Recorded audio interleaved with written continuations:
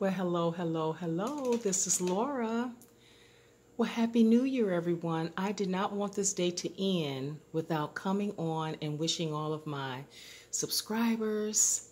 You know, I think of you guys as my friends, as my family, just how much I love you and appreciate you guys. And I was not going to let this day end without wishing you a very happy new year. So Happy New Year. This is my first video for 2020, and there will be many more to come. Well, for the new year, I don't know about you guys, but I don't make resolutions anymore. What I do for myself is I recommend some things for myself. And so this year for 2020, as I step out of the old and into the new, I gave myself 3 recommendations, just 3. And the first one is to step into the new year knowing my value and my worth. If we keep our confidence and know our value and our worth, it has great recompense. It will take you very far in life. The beginning of overcoming anything is getting your bearings, and those bearings include increasing your self-confidence or having self-confidence. So that's recommendation number 1. Know your value, know your worth. It will cause you to soar. It will cause you to face your fears. It will cause you to step into any situation knowing that you can overcome it, that you are an overcomer, and that you will make it. And so let's boost up our confidence. Let's know our worth. Let's know our value. Because you know what, you guys, you are valuable. You do have worth. And let's let the whole world see that. Let's let the whole world know that. You know, this is 2020. Let's step into 2020 knowing who we are, whose we are, and knowing that come what may, we have the confidence that we're gonna get through this. We got this. With our hand in God's hand, there's nothing that we can't overcome.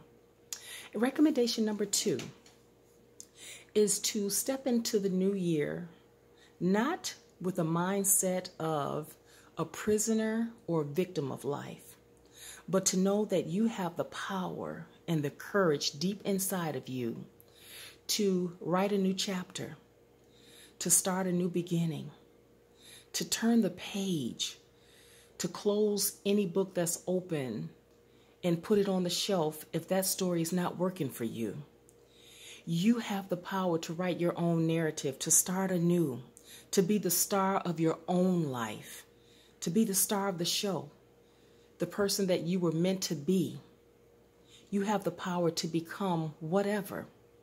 You have the power to write a new paragraph, to write how the story will begin, what will happen in the middle, who will be the main characters, what the props will be, where it will take place, how it will take place, and you have the power to write the ending. So let's make it a good story. Let's walk into 2020 being the star of our own life. Because baby, when God made you, He broke the mold.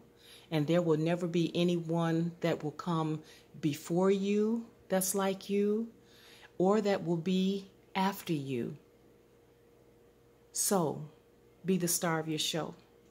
You can do it. And number 3, last but not least, and that is, if there's anyone in your life, anyone that does not recognize your value, at the first inkling, if they're treating you anything less than who you truly are and the way you deserve to be treated, if they don't recognize your value and your worth, bow out graciously. Don't give them the opportunity to continue to misuse you or make you feel a certain way about yourself. Like I said, you're the star of this show, and anything less is unacceptable.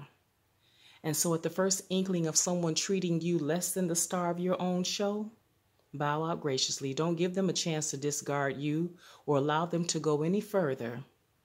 Walk away. And so those are my 3 recommendations for 2020. Again, Happy New Year. I did not want this day to pass without letting you guys know that I'm wishing you the very best in 2020. Because you know what? You are the best and you deserve the best.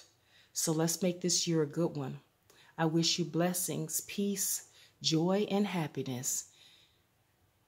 And let's make this the best year ever. It's going to be the best year ever. Happy New Year, everybody. Happy 2020. And until we meet again, bye-bye, my friends.